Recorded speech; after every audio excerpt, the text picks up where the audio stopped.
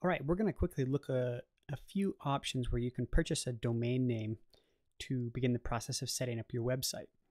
Now, it should be noted that the domain name, which is basically the site, right, www.google.com, that's called the domain name. And the domain name is separate from the hosting. Now, there's a lot of companies that just sell domain names, and there's a lot of companies that just sell hosting, but more often than not, these days, companies sell you both. But just be aware that they are two complete separate things.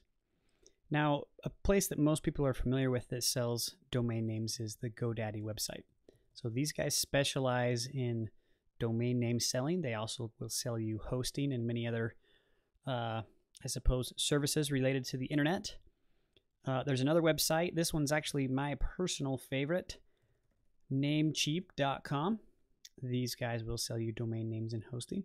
There's another big player out there called Enom.com. I use these guys a lot as well, and they'll sell you domain names. And there are hundreds and hundreds and hundreds of other places out there. So my least favorite is GoDaddy. I just don't like them at all. But any of the other ones I would recommend. Now, if you once you've sort of decided on a domain name, you can go ahead and come to one of these websites to do some initial research. And I'm just going to go look for AndrewIsTheGreatest.com. Let's go ahead and see if this domain's available. So I'll just click a search. And a lot of these websites, even if the domain name you choose is not available, you'll get recommendations where they give you other extensions or variants on your name that may be available for you. So there's a couple of options out there for purchasing domains. I recommend in this class that you actually purchase your domain name from this website, which is called studentwebhosting.com. I'm a partner in this website. It's sort of specialized just for students to get websites up for domains and hosting. So here you can get sort of both at the same time, if you will, and purchase your domain name and hosting in one single transaction. So domain names typically run, if you're looking at a .com extension, about $12, $11, depending on where you buy from, per year. And you can only buy domain names in a yearly chunks. Hosting, however, which is what these prices here are showing you, hosting can be purchased in monthly packages from most hosts. So you'll need to sort of decide, if you want to get your hosting for 6 months, but no matter what, your domain name you just buy in yearly increments. So you would just come to this website or whatever website you choose to host with and pick a package. Now, the initial designer package will only let you create one website. So if you think you're going to be creating multiple websites on the exact same hosting account, I would go with one of these two packages here.